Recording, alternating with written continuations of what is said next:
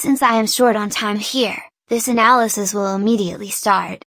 First off, very clever of them, silently shoving this reveal in our feeds. Let's start off with the story of Abyss.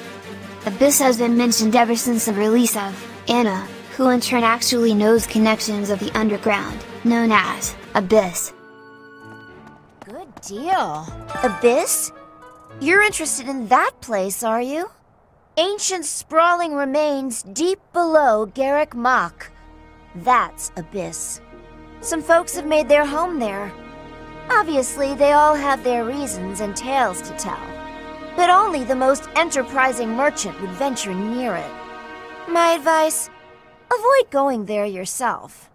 And that's it. She sounded very cautious of the place, making it seem like it's just a black market, just as this guy described it. Huh?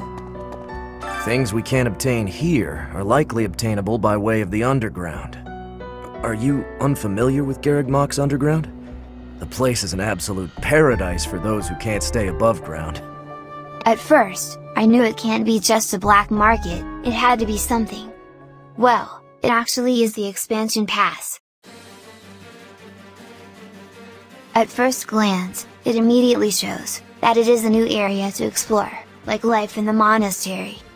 What you'll find here is intriguing. This place has a lot of places that are questionable, such as the statue of Lady Cyros, this ominous-looking statue, and the blacksmith. Oddly enough, the facilities have been moved below ground. It could mean nothing, but it could mean that this would be the primary base of operations for this timeline. What you'll already notice is that the three houses are actually together in uncovering the secrets of Abyss. But the odd fact is, why is it that they make it sound like it's a separate activity rather than a route, even when they have the highlights?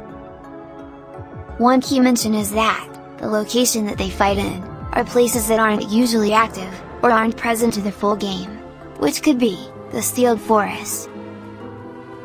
Ancient remains, dating back when the saints were alive, like Saint Nadek?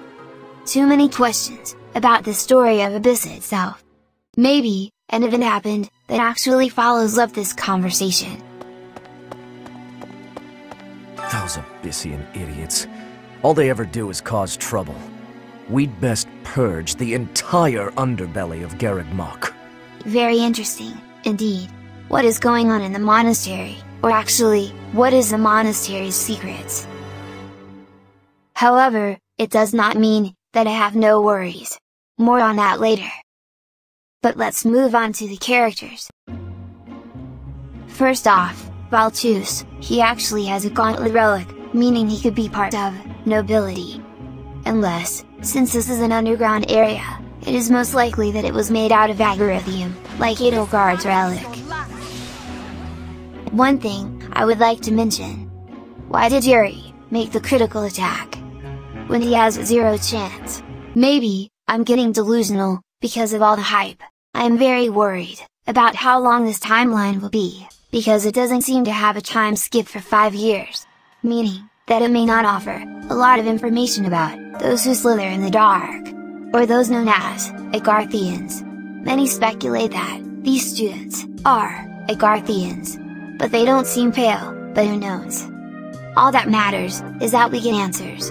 Answers to this question. Who the hell are the Agarthians, exactly? Plus, looking forward to the Cindered Shadows, featuring the Ashen Wolves, my new favorite house, on February 12th. And tune in for my project for my channel, Celestial Archives. And listen to that music. We're a unique bunch from all walks of life. Once you get to know us, I'm sure you'll love it here. Don't worry, no one will die. We'll get everyone out safely.